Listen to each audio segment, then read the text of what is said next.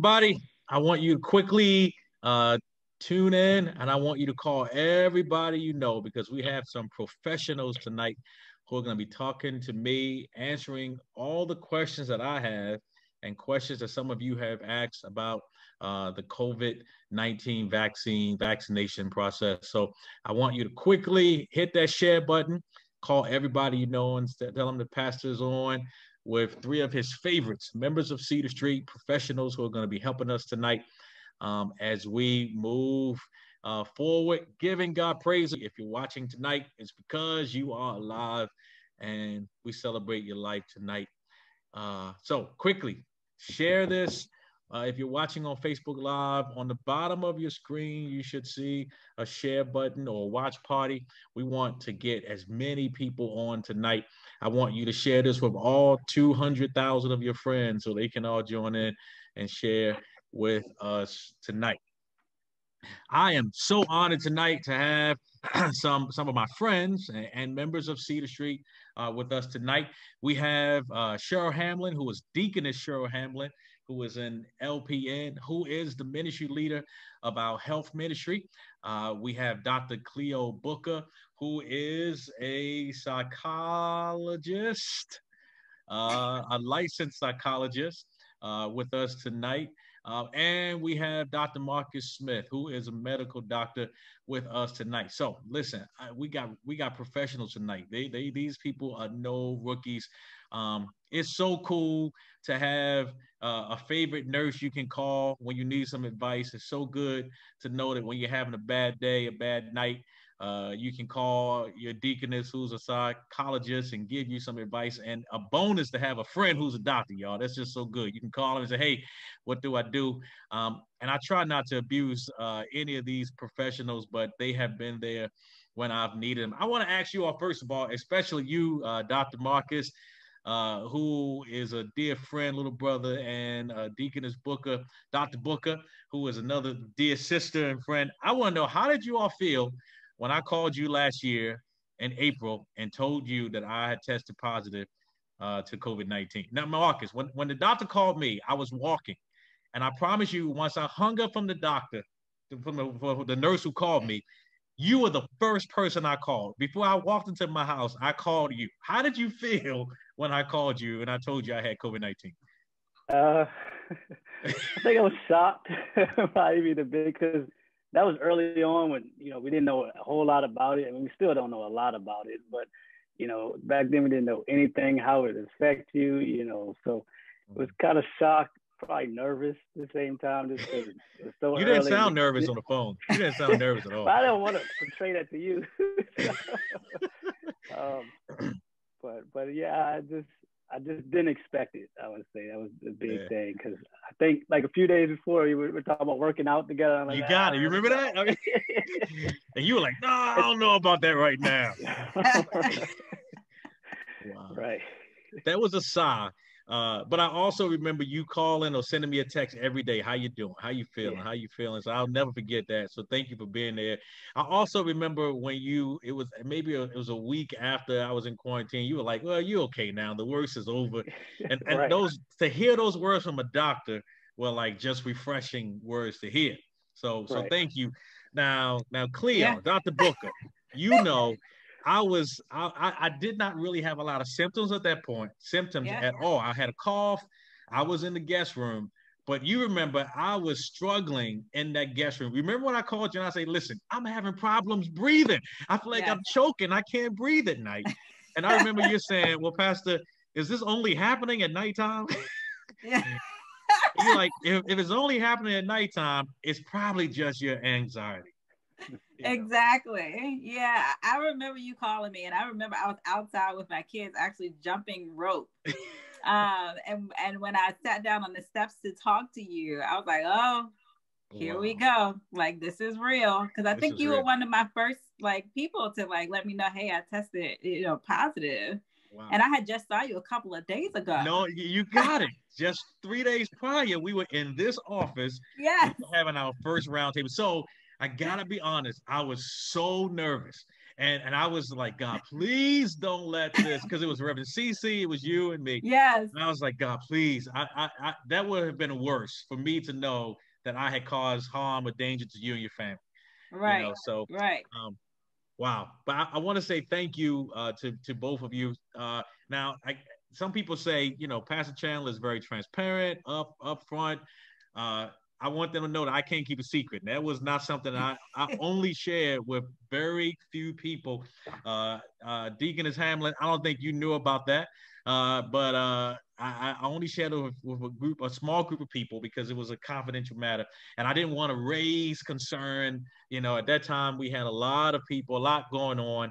And to have the pastor of Cedar Street testing positive would have been a nightmare and a great story for the Free Press. So thank you for holding that information in confidence. Now, I tested positive on April 1st. I'm going to ask Dr. Marcus first. Am I still good? I mean, how long are these antibodies supposed to work? Somebody said 7 months, 8 months. If that's the case, I have expired. Yeah, so the big thing we don't really know right now, so they're still studying it. They say reinfection within 90 days after you had it is rare. So usually, like now even when we talk about the vaccine, they say you can consider waiting that 90 days after, but then after that, we just don't know long term. So that's something they're still studying and looking at right now. So they say 90 days for if you had it, and then for the vaccine, we don't even know yet how long that will last. If we'll need it every year like the flu, or if it gives you lifetime immunity like some other vaccines like measles or those things. So not really sure right now. So one of the things after the 90-day mark, I would say. So I have expired. Yeah. Right? Yeah, you have. and I have been tested 5 times, and thank God since then. All the tests have been negative, and I've tested because I just wanted to make sure. And I tested maybe because I was traveling or there was exposure or something, but I wanted to make sure that I was okay. Now let's talk about this vaccine. There's a lot of conversation about this. Some people are afraid. Some people are saying, I ain't going to do it. I'm not going to do it. And then there are others who are calling the church and waiting in line on a waiting list to get this. Have any of you gotten the vaccination? I have. I've got both doses. I think I got it about 2 weeks ago. I've got my second dose. So. Wow. Anyone else? Cheryl Hamlin, you're on the fence. No, thank you. You don't want it? I'm on the fence. You're on the fence. So you're thinking about it? I'm thinking about it. Dr. Booker? I'm currently not considered essential. Even though I do healthcare, most of my sessions right now are virtual. So I know that there's a shortage on vaccines. And so I'll just kind of wait it out and make sure that those individuals that have more face-to-face contact are able to get it. Well, I got my first shot 2 weeks ago. And it was the Moderna shot. Marcus, which one did you get? I got the Pfizer. You got Pfizer. Tell me the difference. Yeah. What's the difference between the two? It's not a lot of difference. They both kind of use this new mRNA type vaccine, but they're both pretty similar. The storage of one is different. The Moderna's one shot, the first shot, and then the second one 28 days later, while Pfizer's 21 days. But otherwise, that's pretty similar. The Pfizer was approved for 16 and up. But otherwise than that, there's not a big difference between the two. Okay. Now there's some people who have side effects. What are some of the side effects of the vaccine, of the first shot? I've gotten the first shot and I did pretty well. I mean, other than my arm feeling sore, and it just felt like I had worked out, honestly. Yeah. Worked out for a long time, but I had no other side effects. Yeah. But they tell me that the second one is harder. Yeah, I mean, probably the arm being sore, some pain, redness, tenderness. Some people get that even with the flu shot. I know I do too. So that's kind of probably one of the more common ones. And like you said, usually that second shot is where people see more of those other side effects that people are worried about, like the fatigue and the body aches, the chills, the fever. And they're usually like a day or so after the shot, and they can last a few days. Most people I've heard or just like a day or so, but it can last a few days after that. So, but you don't actually get. So some people, I know it's some misinformation. Some people think you actually get COVID, but you don't. You're not getting the virus, so you're not getting that. You just get these. Basically, your immune system's working, responding to the vaccine. Got you. Let me ask Dr. Booker this, because there are so many people who are saying, I don't want to get this because, just as Dr. Smith said, they are injecting me with COVID-19. What are the psychological, what is the psychological impact of this whole vaccination process? What is it? Yeah, I mean, you can look at it from various different ways. What I like to look at it from is we're in the recovery phase right now of a traumatic experience that we all had last year. And the vaccine can serve as a beacon of hope. And that's the first step towards recovery. So instead of kind of looking at it as they're trying to harm us, because historically we haven't been able to trust medicine, I encourage people to look at it as this is the first step towards recovering and hope. And yeah, we may learn some things because this is new. Like it is new. So some sort of skepticism it is okay to be a little skeptic. I'm not going to say that everybody should automatically trust it. So I think that even people that have received it, there's some sort of skepticism. You're watching your symptoms closely. I bet like both of y'all are kind of, paying attention to every little thing that's going on in your body since you had the vaccine. But try to stay focused on us as a society are coming together. We've created this vaccine in a short amount of time, and that should be at least a little light shown at the end of the tunnel. It should be like a signal of hope. We're in the recovery phase. Now, Cheryl, you are a nurse, and you are on the fence. You work with sick people. This is your profession, and you are on the fence about getting this vaccination. Why? The vaccine. I'm on the fence because of my health issues. Okay. I'm asthmatic. I've talked to my pulmonologist. I'm an asthmatic. I got a lot of allergies. So the medication that's in the vaccine, I have to be concerned about as far as how it'll affect my body. So that's the only reason why. I want the normalcy back. I want to be positive. I want to, work towards the recovery phase. So it's not that I don't want it. I just want to make sure that it's going to be good for my body. And that's what I have to worry about. So I guess this question is to Dr. Smith. So some people should not get the vaccine? Yeah, I mean, right. So people, of course, if you have an allergy to anything that's actually in the ingredients of the vaccine, of course, you shouldn't get it. People who are prone to have other allergies and those things, you have to kind of, like Ms. Hamlin said, talking to their doctor about the risk of possibly having, an allergic reaction. So those are the people that really shouldn't get it. Of course, children haven't been approved for it yet. Pregnancy and nursing, there's still the Department of Health and CDC that says no reason not to give it to them, but they're not really sure if it's safe or not for those people. And there's some underlying conditions that just kind of, we don't know much about. They were included in the trial, like people with autoimmune disorders or immunocompromised people, but they don't really know how it specifically affects those people yet. But like I said, the big thing, allergies, you don't want to get it if you're allergic to it. Or even if you had an allergic reaction to the first one, even if it was mild, you don't want to get the second one after that. Wow. I think one thing what Deaconess Cheryl indicated, I think is key, is that she talked to her physician. A lot of what people are doing is sort of thinking about it over and over and over again, and they're not at peace with their decisions because they haven't taken that additional step to talk to an expert or their physician. And so, you can see Deaconess Cheryl is at peace with her decision that she's made, and it's partially because she's had that expert advice and she reached out to her physician. So that's a very important point right there. Thank you for sharing. Yeah, I definitely agree with that because, that social media, there's so much out there. People just go off something they read there. But I think like talking to your actually doctor about your specific condition or your situation, I think is the best thing. The hesitancy amongst African Americans and minority groups is so real. What should we say?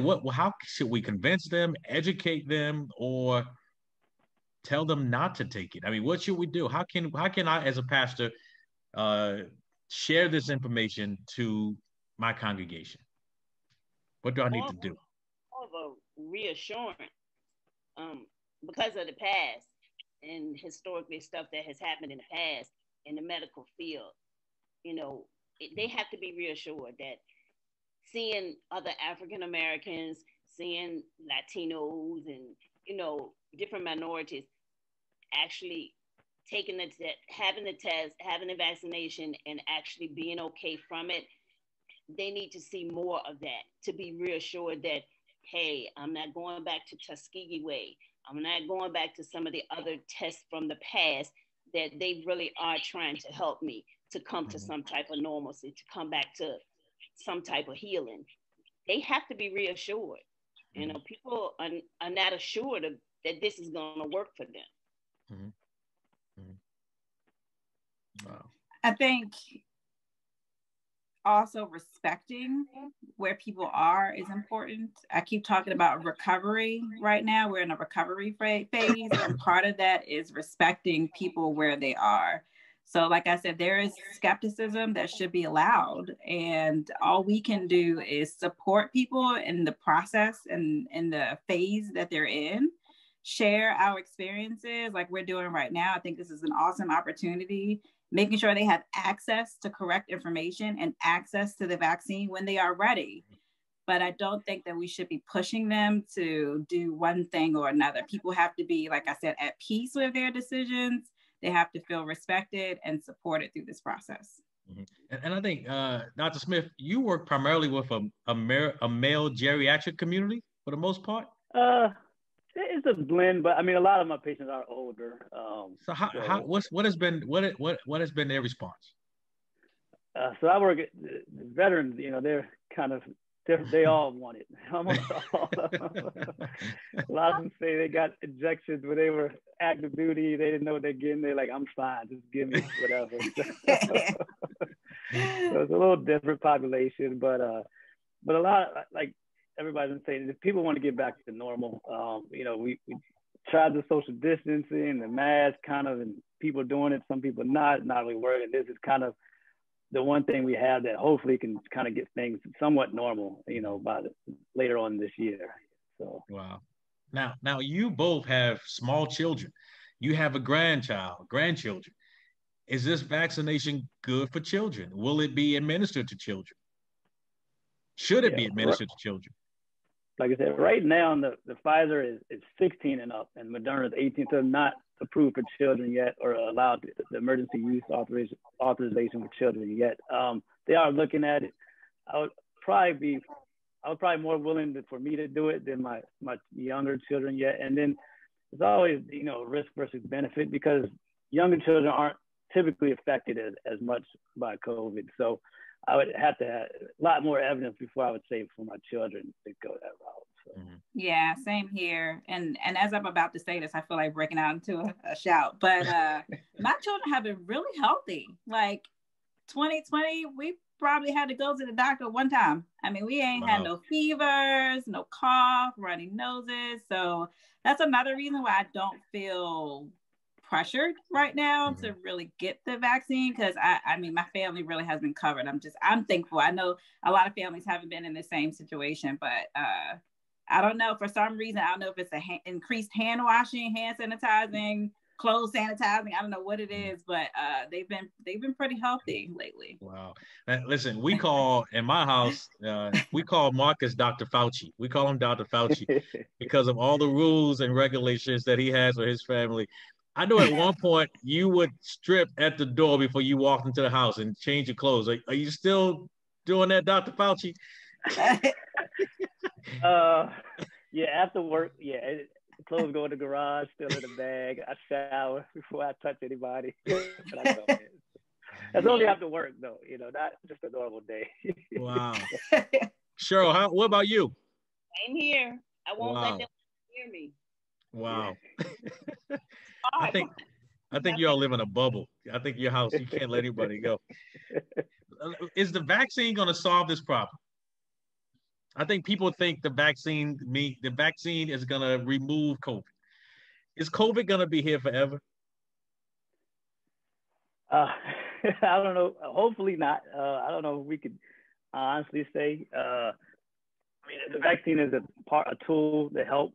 Still, like I think we were talking earlier about, still got to do the social distancing, the mask, because we still don't know if the vaccine will prevent you from being a carrier, and then you can still give it to somebody else. So we still have to do those things until it's totally gone. So I think the vaccine is a tool that we can use, but we still have to do these other things to actually totally get rid of it. So, I mean, I hope, by this summer, this fall, that somewhat normal. Mm-hmm. But there is another strand that's out too. Yeah. So what about all this, something in Africa now, something in London now? Yeah, it's, and that's the thing that they don't know. Like, hopefully the vaccines still work against it. I think they still think they will, just maybe not as effective, but the sooner you get people vaccinated, the less it can spread, hopefully from person to person, to stop this, from mutating. So, and like I said, just everything, the mask, the social distance, the more we can do, hopefully we can stop from one person going from one person to the next, to just slow it down and hopefully get rid of it. You said something to me when I tested positive. You said, I think after I got through, you said that I had a lighter strain of it. And it's amazing how some people could get COVID and recover, and others, it just, it kills them. That's the crazy thing about it. I have two friends recently that had, one's diabetic, overweight, in his 40s, and had just a sore throat. And then one mid to late 30s, and he was hospitalized, went home on oxygen. It's just, how it affects everybody different. I think that's has fed into the skepticism too, because it doesn't do anything, and then you see, like I said, somebody else passes away from it. So it's just an odd, virus. Wow. And Dr. Booker, will we ever get over this paranoia, this fear of, will I get it again? A cough, and you think I have it. I mean, I was in a meeting the other day, and this guy coughed twice, and I was like, you know what? I'm leaving. I'm going to the other room. So, I mean, how long would it take us to get beyond or past this paranoia? It's going to take some time. And I would say it may even take over a decade for our mental state to actually get back to feeling safe again. If you think about, HIV, when that first kind of was talked about and everybody became aware of it, there was a paranoia there that probably needed to exist, right? But it lasted for a long time, where people, every time they had the flu, because the first sign of HIV was flu-like symptoms, they thought that they had HIV. So just, it's with any new virus or any new strand of something that comes out, it sort of stays on your mind for a while. And this, like I said, it was a traumatic experience for a lot of us. I know that people don't like to admit that they have been influenced mentally by what happened last year, but every single one of us were impacted mentally by what happened in 2020. And so it's going to take us some time to heal from that. And it's not going to be overnight. It's not going to be in a year. Two final questions. I'm gonna let you go, because I know you're busy. Dr. Marcus, can we take off our mask now? Since if once I get my second vaccination, I can take my mask off? Not at all. Not at all. Like I said, they're still looking at it to see if you can be a carrier and transmit it still. But right now, still keep it on, social distance, all that still. Wow. Now I'm going all the way past it now. Are y'all ready to come back to church yet? So let me tell you, Pastor, I would love to, but I feel like I'm a risk to others, because my kids go to school, they go to daycare, and they still do like martial arts. And so they're exposed to a lot of people. And even though they've been healthy, we've been healthy, I don't know if we're ever at any point a carrier. So I'm hesitant to put myself around other people because I care so much about them. Like it's really something that plays on my psychological state, because I want to come to church. I want to be around people, but I'm like, at any point, could I be risking other people because of, how we're living? So it's a difficult decision to make. Even with all the safeguards we have in place and all the rules and the temperature check and the hand sanitizer and the spacing and the social distance, is there still some hesitancy? It is. It's some hesitancy. I mean, we're almost there. And I'm the psychologist, right? I mean, we're almost there, but it's a part. It's like, I don't want to be responsible for potentially, passing on unintentionally. Kids are just they're like germ, like, they carry so many germs and you don't even know what they're carrying on them. So my husband and I, we actually talked about taking turns. So James and I, we talked about, should he go one Sunday and I stay home with the kids, and then I go and then he stays home with the kids. So we're being pulled to come back. It's just getting over that psychological fear that we're not going to infect somebody. Deacon Cheryl, I'm going to ask you last because you've been in worship, but Marcus, you said something early on last year. I'll never forget it. And I didn't realize how spiritual you were, but you were like, hey, we got a virus, but people still need a word. You got to still preach, Pastor, so why am I here by myself then? Why aren't people coming? Yeah, I think for me, I'm moving closer to it. I think for our parents, like my mom and dad are here almost every day with the kids, my mother-in-law. So I just feel once they get vaccinated, then I feel a little more comfortable. Once I feel like they're protected, if we did bring something home, then they're okay. So I think once they get that, then I can feel, because they're part of my bubble. So once they're all protected, then I'll feel a little more comfortable doing that. Gotcha. Now, Cheryl Hamlin, you are Deaconess Cheryl, you are the leader of our health ministry. You have helped me and helped us to make sure that we follow all CDC requirements. How safe is coming back to Cedar Street? I've been there. I'm okay. I mean, I got faith in God, so I'm okay. Long as I use all of my protection, staying 6 feet apart, using the sanitizer, using the mask, I'm okay. Long as I know also that the church is doing their disinfecting periodically as well. I feel safe. I go to work every day. I gotta go to work tonight. So I'm around it all the time. So I'm okay. I'm good. I need that word, and you bringing it. So that I've been bringing it to that invisible church every Sunday. I'm there with you every Sunday on Monday, 10 o'clock on the dot. That invisible church at 9:30 with Minister Harvey. That's been great too. Via Zoom, all that. That's good to hear. Listen, I know you all are busy, you're professionals, so I do not want to take up your entire evening, but I want to say thank you. Any final thoughts? Anything I missed that you think we need to share? Any questions? Any comments? Any help? Any helpful nuggets that you can share?